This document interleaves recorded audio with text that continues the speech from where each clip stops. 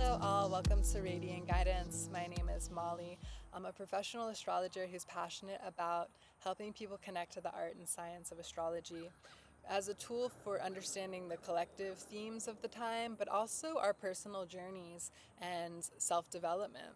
So today I'm going to talk about the transit of Pluto conjunct one's personal or natal north node, sometimes also called Rahu in Vedic astrology. Now this transit isn't so common because Pluto moves incredibly slow, sometimes just 2 degrees in one whole year. Generally speaking though, without retrogrades, Pluto will move about a degree every 2 months. So this transit affected people born in 1954. In 2020, they would have had the peak of this transit. So those of you born in the winter of 1990 or the early spring of 91, like myself, have this transit currently going on. And I'll talk about the archetypes of both Pluto and the North Node. So Pluto brings about transformation to whatever it touches, and sometimes this involves a dark night of the soul or a composting that needs to happen, a shedding, so that new life can grow from where the old decayed.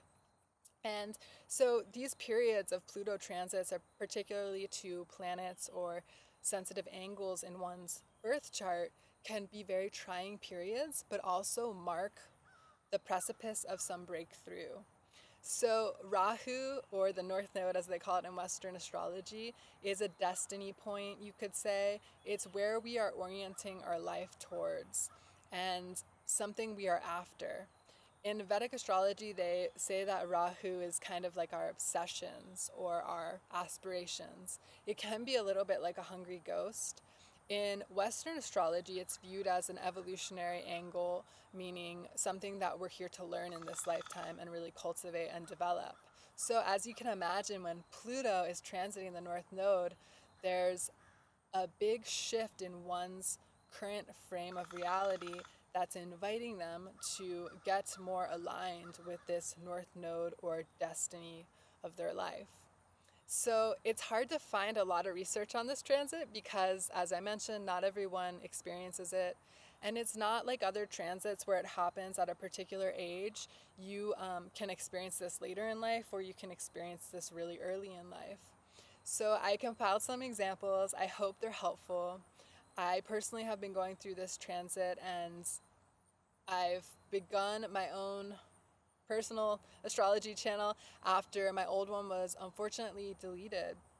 So using this opportunity to take this transit by the reins, and really the whole point of understanding the cycles that we're in is so that we can better act and move with these opportunities that are inviting change. So I hope that the research is interesting to you, and comment below if you've been experiencing this transit, what you've been experiencing, how has it played out in your life. A tip I have is to look at what house it's falling in, and also look at the degree, the Sabian symbol of the degree. I did a post on my Instagram about 26 degrees Capricorn for all of you born in March 1991 who have this exact transit now at the time of this recording in October. So I hope it's useful. I compiled a list of some examples of notable figures in the public eye who went through this transit. Many of them are musicians or actors because that's the easiest charts to stumble upon. So the first example is Madonna, who has her North Node at 24 degrees Libra. She was born August of 1958.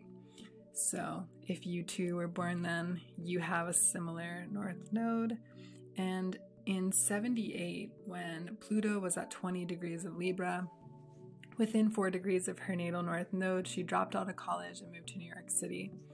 It was the first time she ever took a plane, and she only had $35 and went for it.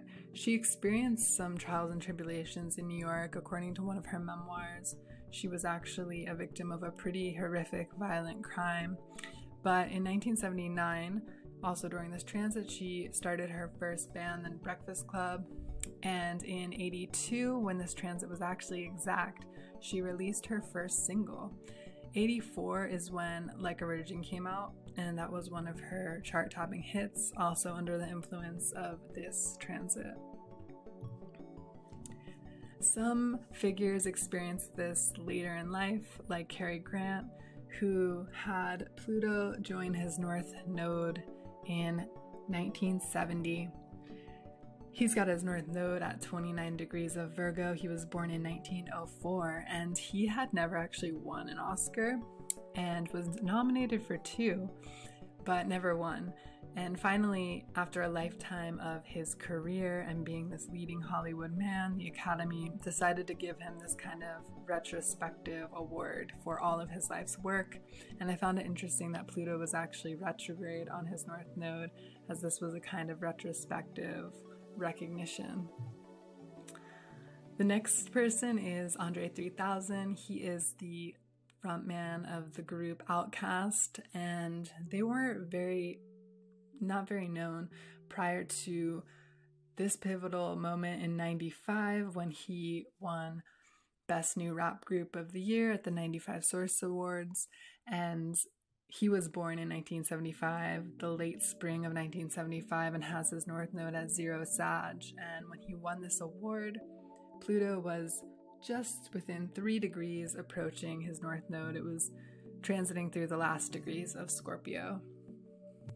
Another example of someone with that same North Node placement at 0 degrees Sag is Angelina Jolie. In 95, she had her first major leading role in the film Hackers, and she had been brought up in a Hollywood house but never had a leading role until this one.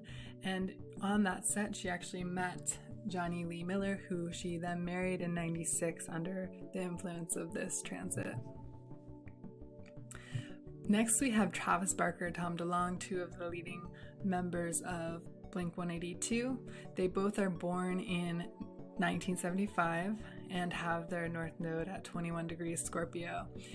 In 94, when they were undergoing a Pluto Conjunct North Node transit, the band released their first album, Buddha, and they signed with their first record label.